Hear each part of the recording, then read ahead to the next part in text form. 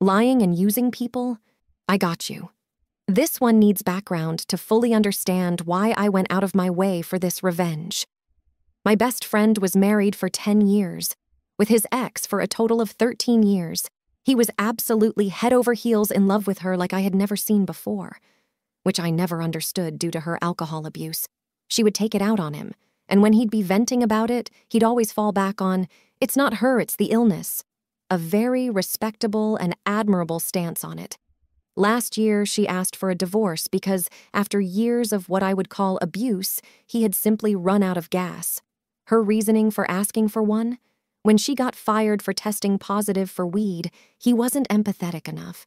He admits he wasn't, because it had come on the back of one of her drunken tirades where she told him he was a piece of shit who was always trying to control her, when all he ever tried to get her away from was booze for the way she treated him when she was drunk. It took him forever to move on from this, with the divorce following shortly after. And earlier this year, after thinking he was moving on, he calls me to come over, and he's in a bad way.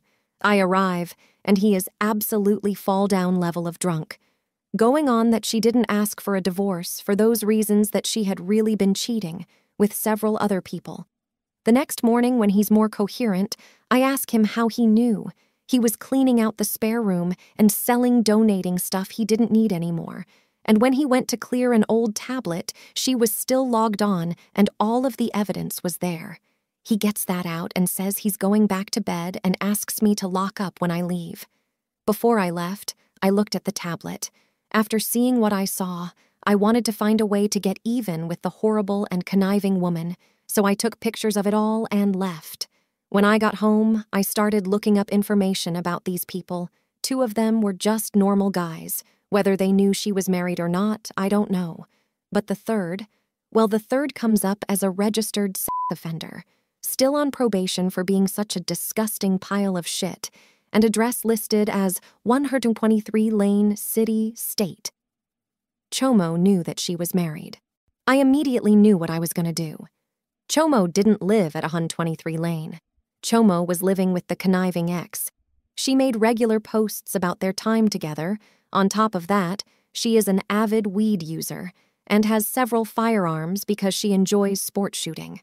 So I go into the state offender site and make a report of Chomo not actually living where he's registered, and that Chomo is living in a home with what he has no right to, being a convicted felon and on parole. I include screenshots of the social media posts and all to back it up. I was thinking little would happen, but an inconvenience to their lives. Boy, was I wrong. She broke her typical posts with nothing serious trend on social media yesterday, with this gem. My year can't get any worse. Chomo lost his job, and I am now facing eviction because I can't afford my rent. So I go on the state court system site to see if it's related. And yes, it was. Chomo was rearrested. She clearly can't post bail or Chomo would be out. The job she took after being fired definitely can't support her lifestyle. So he's probably going back to prison or at least jail, and she's a breath away from being homeless.